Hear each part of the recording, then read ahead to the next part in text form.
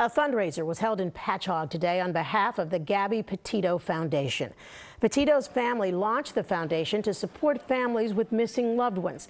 The event included live music, a silent auction, and a raffle. Eyewitness News reporter Lucy Yang has more on today's event and the ongoing investigation. She is live on the Upper West Side. Lucy? Well, Sandra, slain Long Island native Gabby Petito is back in the news tonight.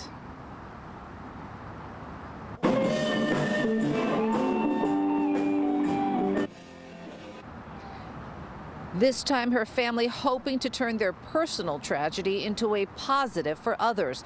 That's the mission statement for the Gabby Petito Foundation, which hosted its first fundraiser in Patchogue, Long Island today. It started at 1 and we understand is still going on at this hour.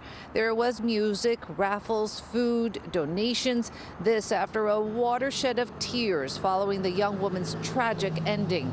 What began as a cross-country tour with her boyfriend to be documented on social media turned into a missing persons case, which ended with the discovery of her strangled body out west in Wyoming. Today, those who loved the 22-year-old and those who just want to help came out to give.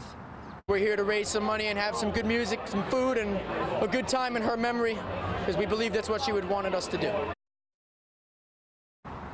Meanwhile, the search continues for Brian Laundrie, her boyfriend and now person of interest. He returned to his parents' home in Florida without her and without answering any questions.